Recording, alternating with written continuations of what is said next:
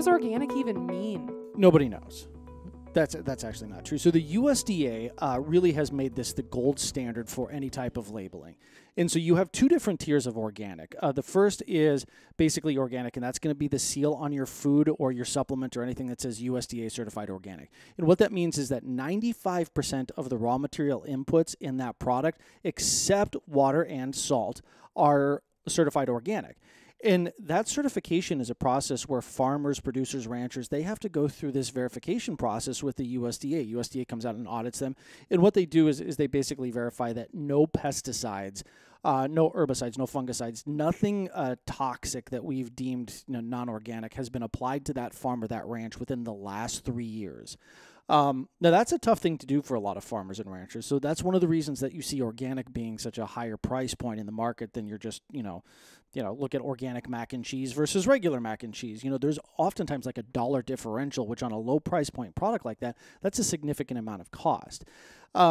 Now, you also have a follow-up kind of caveat to that is that you can say made with organic ingredients if 70% of the ingredients in that finished product are made with organic ingredients. Now, however, you don't get the USDA certified organic seal on that one. And so what consumers have to really recognize oftentimes is that they are paying for that 95% USDA certified. But here's one of the things with organic, and I really want to get into this from the standpoint of regenerative. And this actually brings up my aunt. And, I'm going to call her out on this. She was one of the original shoppers at like Whole Foods or those organic grocery stores. And I remember she'd come back with a grocery bill. Now, this is Colorado, like in the 80s, with like a $200 and $300 grocery bill, which is, in California now with inflation, that's like $1,000 grocery bill or half a visit to Costco. That was supposed to be funny. Good one. Yeah, it's my second dad joke.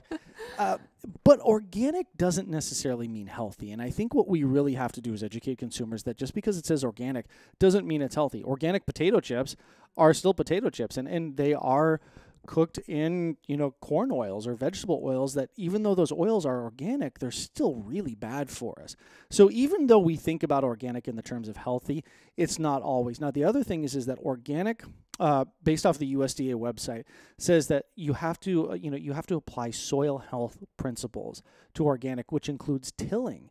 And what we found in all of our research on regenerative agriculture is tilling is actually one of the worst things that you can do for the soil. That's what causes the erosion of the soil or the topsoil and gives us all of that dust bowl type of stuff that we're so adamant in preventing with regenerative agriculture. So organic, even though it really has set a precedent and is probably the industry leader in some of the things that we can look for health, really needs to be modernized based off of our scientific understanding of what truly is healthy.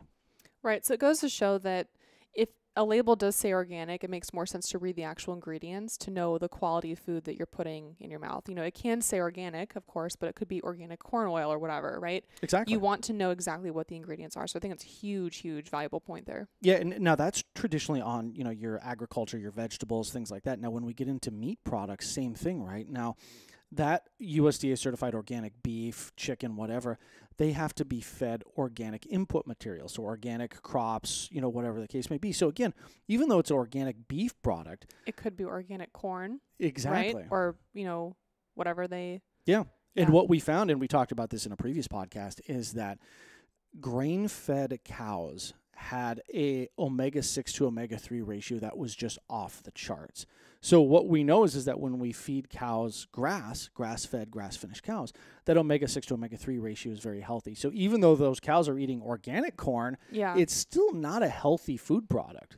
It's scary out there. Or I should say, let me requalify that. It's not as healthy. Mm-hmm. And so, we definitely need to quantify some of those statements. So I apologize to the audience for being a little more flippant with my words. Right. So organic grass-fed would be... Grass-fed and grass-finished. Right. Would be the correct term.